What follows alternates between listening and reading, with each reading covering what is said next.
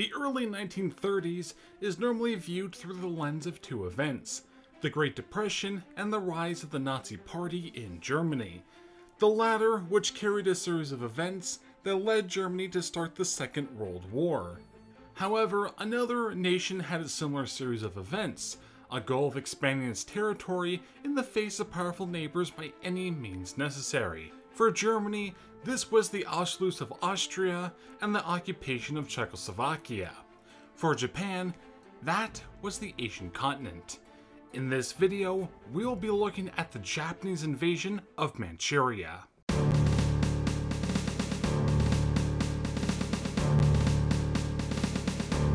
So normally I have a bunch of background information that gets all of you somewhat caught up on events. However, the history surrounding this conflict and after is extremely long and somewhat complicated. So what you'll get is a much more abbreviated, hitting super major points list, as many of the events that I'll be talking about each warrant a 20 or 30 minute video on their own. Japanese territorial ambitions in China had been a national directive dating back many centuries, but it wasn't until the late 19th century that Japan managed to finally get a major foothold on the continent. The 1895 Sino-Japanese War was a humiliating defeat for Qing China, as the no longer isolated and now modernized Japanese forces defeated the much longer Qing armies, and managed to acquire a number of territories off of them. These territorial concessions included the island of Taiwan, and it shifted Korea into the Japanese sphere of influence. In 1904, the Russo-Japanese War broke out, which resulted in Japan making even more territorial gains and humiliating the Russians in the process. Korea was vassalized in 1905 and annexed as an imperial territory in 1910, accomplishing a centuries-long goal of the Japanese nation.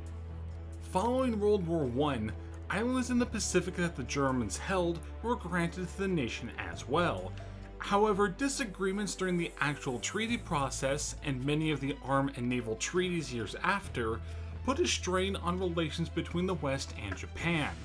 Japan had also attempted to assert heavy influence in the Russian Far East during the nation's civil war/revolution.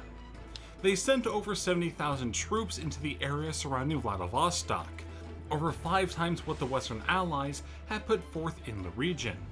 This attempt was to get a puppet government headed by white Russian forces to serve Japanese interests and allow the island nation to use the resource-rich area for their own gain.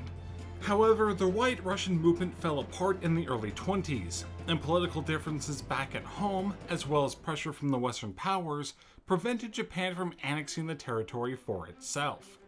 This alone destroyed the unity that the government had during World War I, and the military government and civilian government would be locked in bitter competition for years after.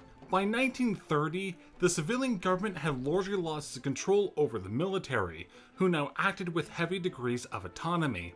This loss of control had been ongoing ever since the 1880s, with the creation of the Army and Naval commanding staffs. These staffs were equal in power to the Minister of War, and answered directly to the Emperor rather than having to go through the civilian government. The Army and Navy also had decisive say on the formation of any civilian government, since the law required that the posts of Army Minister and Navy Minister be filled by active duty officers, and since the law also required that a Prime Minister resign if he could not fill all of his cabinet posts, both the Army and Navy had final say on the formation of a cabinet, and could bring down the cabinet at any time by withdrawing their minister and refusing to nominate a successor. While this only happened once, the threat always loomed high when the military made any demands on the civilian leadership. Even with the military in essential control of the government in Japan, the Kuomintang Army in Korea largely ignored or acted in direct defiance of the headquarters in Japan. Many of its senior leaders advocated political change in Japan through the overthrow of the democratically elected civilian government, denouncing it as a liberal evil, and wanted to heavily strengthen the power of the Japanese emperor in its place. They also advocated a more aggressive, expansionist foreign policy regarding the Asian mainland, eyeing the whole of China as ripe for the taking.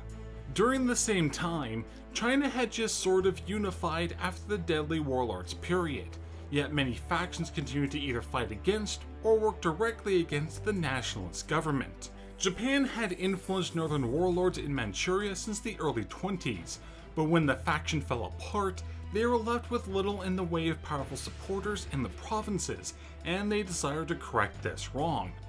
The chance came in mid-1931, following two incidents. The first being the Wanpo Shan incident, which was a very minor affair between Chinese and Korean farmers in the small village of Wanpo Shan. The Koreans were building a dam and irrigation system from land that they leased from a local broker. This trench included several miles of land that they did not lease and were owned by local Chinese. A group of Chinese farmers drove the Koreans out, and the police came in and dispersed the Chinese with no casualties. While this may seem like a very small incident, public reaction was not. Anti-Chinese riots erupted in many Korean cities, and many anti-Korean riots happened in China. However, China alleged that over 700 casualties occurred from this incident, with many local farms being burnt to the ground. This led to mass murder of ethnic Koreans throughout China, with a death toll reaching in the tens of thousands. This act nearly caused war between the two, but calmer heads sort of prevailed, and war was averted for the time. Yet the Japanese army in Korea was looking for another opportunity to invade China. They'd get this chance with the Mukden incident on September the 18th of 1931. Colonel Shishiro Itaki and Lieutenant Colonel Kanji Iswara of the Kuomintang Army devised a plan to force a Japanese invasion on Manchuria. A rail line existed not far from the Chinese garrison under Shan Shulian, and while the location had no formal name and no real military significance, they figured that by destroying a section of this line, they'd be able to garner enough support for a full-out invasion using the incident as pretext. They placed explosives near the tracks, but far enough away to do no real damage. Late on September the 18th, the explosions were detonated. The next morning, two Japanese artillery batteries from their companies opened fire on the Chinese garrison. The small Air Force garrison was destroyed, and 500 Japanese soldiers attacked the nearly 7,000 garrisoning troops. The Chinese troops were no match for the experienced Japanese soldiers, and by the evening, the fighting was over, and the Japanese had occupied Mukden at the cost of 500 Chinese lives and only 2 lives for Japan. Julian ordered his troops to not fire upon the Japanese following this, and to store away their arms. The Japanese proceeded to occupy the major cities of Changchun and Antan and their surrounding areas with minimal difficulty. The military governor in the region, Ma Zhenshan, began to resist the Japanese by November. This was followed by Generals Ting Xiao and Li Du with their provisional forces. Between September the 20th and September the 25th, Japanese forces took a number of major cities in the Liaoning province, essentially giving them full control over the area.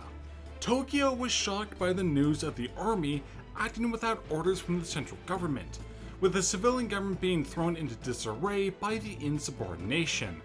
But as reports of one quick victory after another began to arrive, it felt powerless to oppose the army, and instead sent 3 more divisions from Japan to aid in the effort.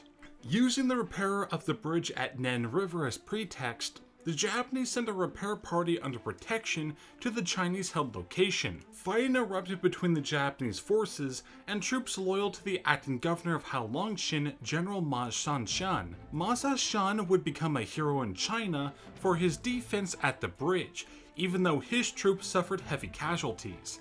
His defense would be a main drive for many individuals to join an anti-Japanese militia in the region. This militia would go on to fight against the Japanese occupation for nearly 14 years, and prevented the whole of Manchuria from being pacified. The Chinese government in Nanjing largely collapsed following the invasion, and when it reformed in late December of 1931, they ordered all Chinese forces to retreat behind the Great Wall, effectively giving the whole of southern Manchuria over to the Japanese. The last major Chinese forces in northern Manchuria were led by General Ting Xiao, who organized the defense of Harbin. Xiao managed to hold out for 17 hours with poorly equipped and largely untrained civilian militia. He would surrender on February the 24th, officially ending major regular army hostilities in Manchuria. Within days, Henry Pugh, former emperor of China that was deposed in 1911, was made emperor of the Japanese puppet state of Manchukuo, and Ma Sanshan was bribed to switch allegiances and managed to keep his post as governor. The peace wouldn't last long, however. By April of 1932, just 2 months following the formation of Manchukuo, Sanshan would revolt against the Japanese, along with Qing Xiao and General Li Haxin. Together, these men had over 300,000 under their command, and they would stage major guerrilla strikes and ambushes against Japanese and Manchu forces. What took the Japanese just 3 months to occupy would cost them over a decade to pacify. And with that, another chapter in forgotten history comes to an end. I hope you